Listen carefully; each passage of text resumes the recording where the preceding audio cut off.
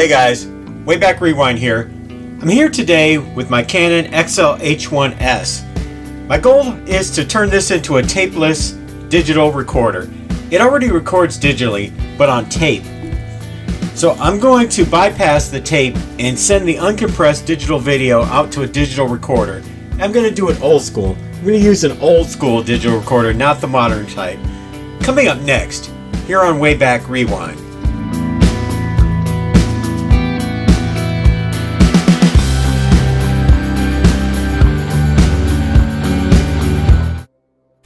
Okay, welcome back.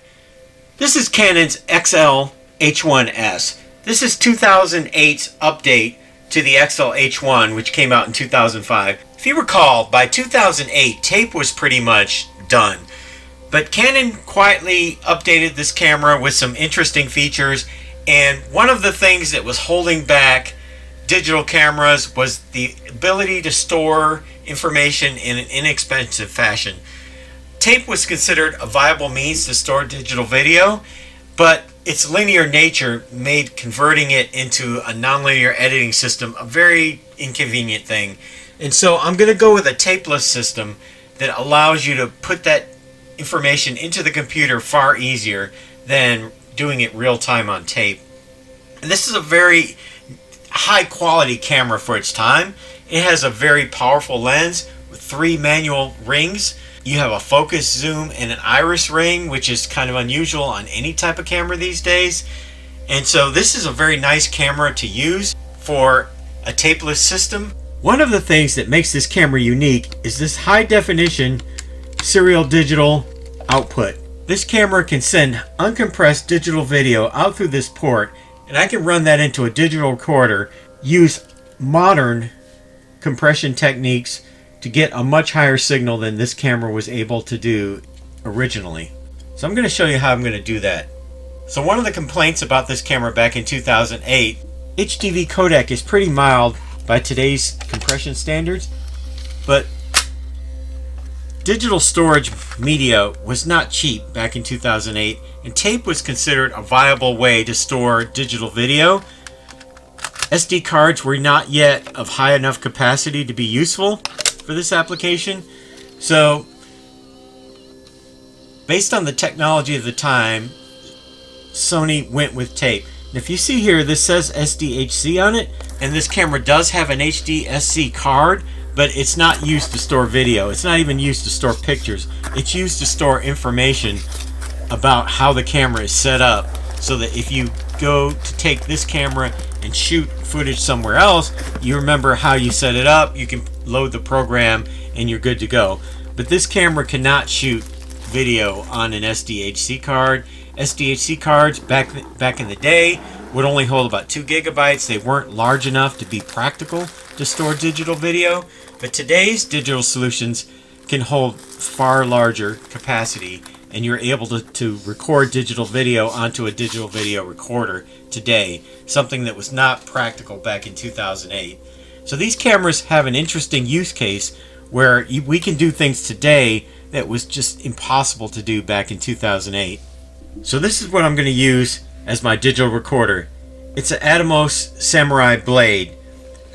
This is a vintage 2013 recorder that I'm going to connect to this vintage 2008 camera. This is not what you would use today in a modern setting. This has a serial digital input, something that's not very common today. This camera has a serial digital output, so all I need to do is hook this to that, and this camera is now connected to a digital recorder. The Samurai uses something that was not practical back in 2008. It has a miniature hard drive in it. It's in a little caddy, but this is a 240 gigabyte hard drive, which is actually small by today's standards. You could easily put a 1T or a 2T in here and have even more recording time. This is just a friction fit. It goes in here like this. This is battery operated.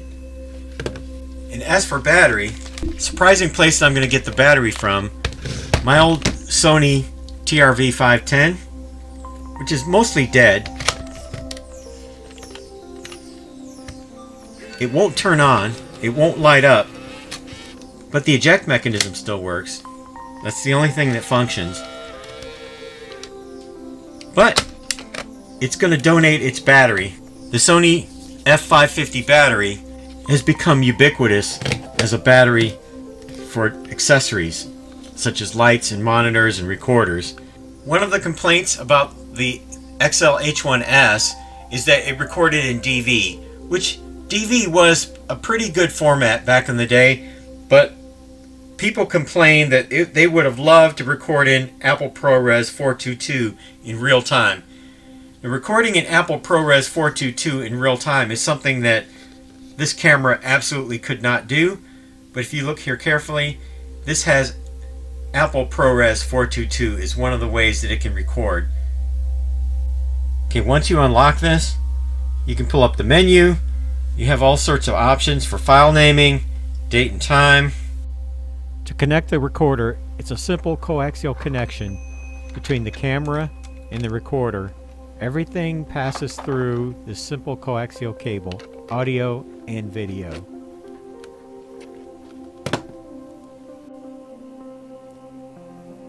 I'm going to physically mount it to the camera with this field monitor holder cold shoe mount.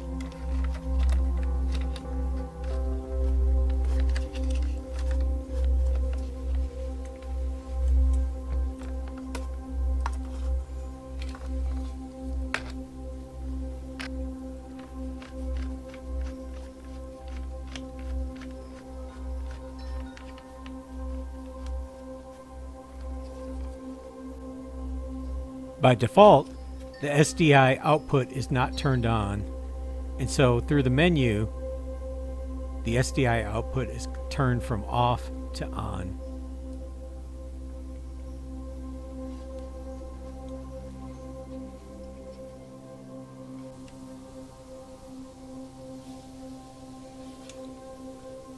And voila, we now have 1080 30p in ProRes HQ 422 HQ.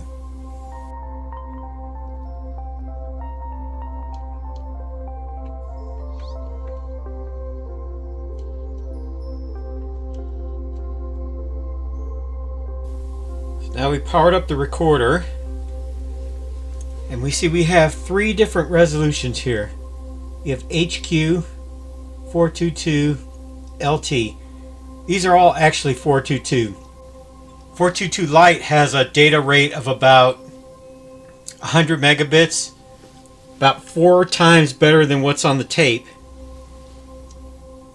Regular 422 has a data rate of about 150 megabits, and 422 HQ has a data rate of about 220 megabits, almost 10 times the data rate of what the tape can do. The HDV tape maxes out at about 25 megabits, exactly the same as standard definition mini DV. And you say, how is that possible when standard definition mini DV has a much lower resolution than high definition mini DV? And the reason is standard definition mini DV uses DV codec, which is a very inefficient codec by today's standards. HDV changed that to MPEG-2. MPEG-2 has a much higher compression, but it's also more lossy. The more lossy format results in a lower quality picture. The only way I could say that with potential artifacts and other things. What this data recorder does for you, the simple coaxial connection brings in the audio and the video in complete digital quality. I could put it in HQ. I get over 220 megabits per second of digital video coming in through this camera. And so this is why, this is the advantage of a data recorder. An external data recorder allows you to capture the uncompressed digital signal coming off of the camera in a much higher quality than you could get onto the tape, because the tape is using 2000s era MPEG-2 at 25 megabits per second, which was not terrible, but it's highly compressed. And I can come in here and hit record. Now I'm recording. It's got time code, of course. It's recording in 1080 30p, or 29.97 to be exact. And it's recording that signal, and it's encoding it directly onto this hard drive that's built into the back of this recorder. So I'm now completely tapeless. I could take the tape out of here while the recorder is going, and we are truly tapeless.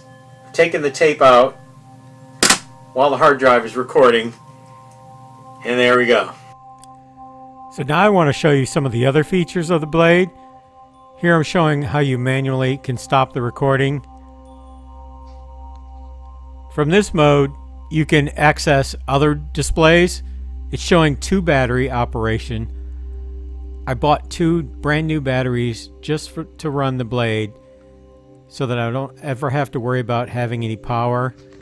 Got 2 brand new oversized batteries. Can pretty much run that all day long.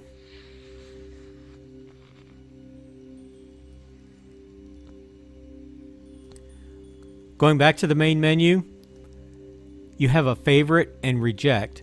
This allows you to tag certain scenes as your favorite scenes while you're out in the field. That will help you to, when you get to your editing, to know which clips you like and which ones you don't like. There are several different waveform monitors on here that you can access, and you even have an HDR mode, which improves the quality of the unit overall. This is how you format the hard drive. I'd always recommend formatting it in the unit versus doing it in a computer. With this hard drive, you have about 2 hours of recording time. This gets back to the main menu.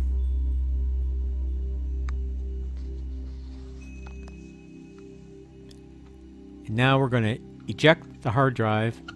You can do this without powering it down. The operating system will allow you to hot swap the hard drives. Just pull this hard drive out.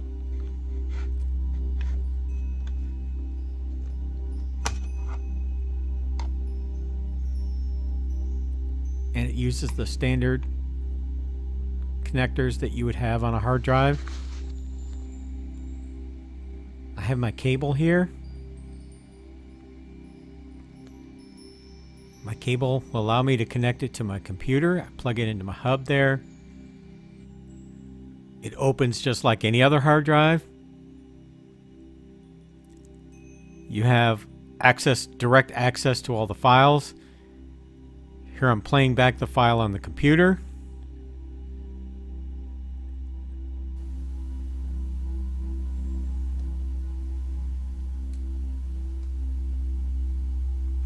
Now I'm going to show you the properties of that file just to prove that we are in fact getting 1920 by 1080.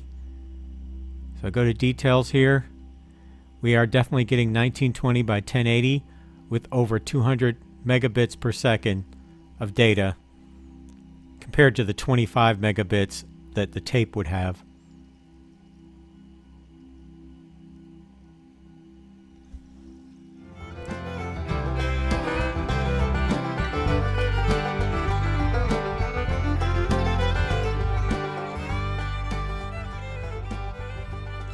And there you have it.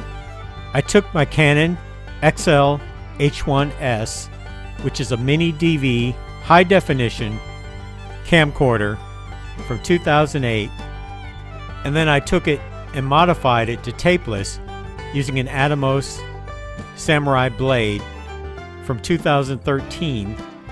A single coaxial cable connected the two, and I was able to use Apple ProRes 422HQ in order to get a full HD 1920 by 1080 29.97p signal recorded onto a hard drive, which I could remove from the recorder, plug it directly into my computer, and import video.